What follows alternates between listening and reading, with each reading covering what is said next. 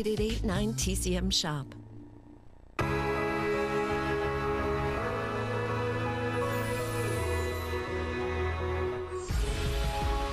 Well, look who's back, Amy Heckerling. We're going to talk about mainstream movies then. Yay. This is this golden era where you're making $100 million.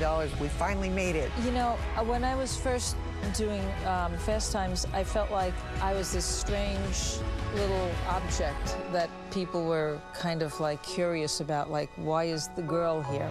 By like the mid-90s, when you'd be talking to the crew and they'd be saying about what other projects they were on, you'd find that most of them had worked with a woman at some point. Like, that was not this strange, weird thing, that everybody had some experience working with women directors. Yeah, this for me is an interesting time because it's this bridging of independent films within a studio system environment. Yeah. You were given an opportunity because you were a talented filmmaker.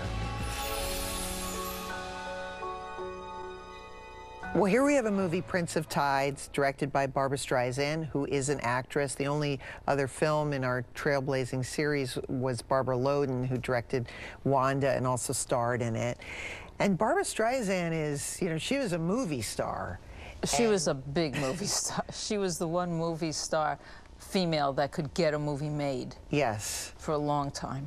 And so for her transitioning into directing, it's like she was directing her whole life anyway. She directed how she looked. She created herself, her image, her voice. I feel that everything was very thought out. Even in you know, when she worked on Funny Girl with William Wyler, I feel as if she really was studying William Wyler and studying Sidney Pollack.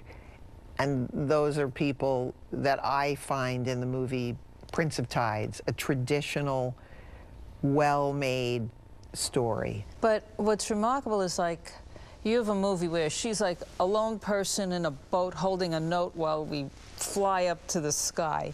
I mean, this is not a small personality or, you know, little movie. And that she had such restraint in this movie. Yes.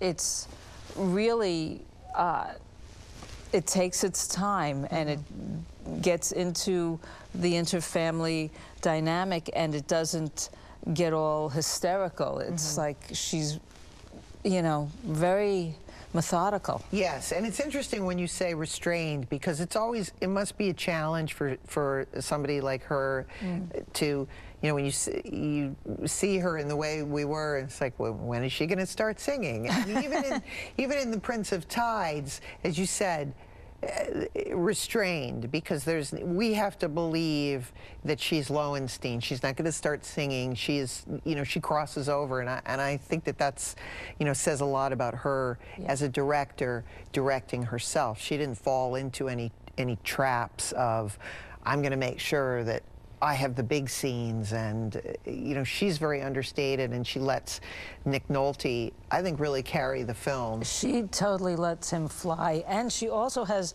very wonderful female characters. Yes. She has Blythe Danner and Melinda Dillon. Kate Nelligan, plays Nick Nolte's wonderful mom. parts, and really service them. The last thing I want to say about the movie is that it is very dramatic, but again, I guess that's why I go back to traditional storytelling, and William Wyler it is an entertaining film. It is a big, lush, it looks beautiful. Yeah. It's a well-crafted, well-directed film about two damaged souls that are going to help each other get better. Right. Well, let's have a look at it from 1991, based on the book by Pat Conroy. Here is The Prince of Tides.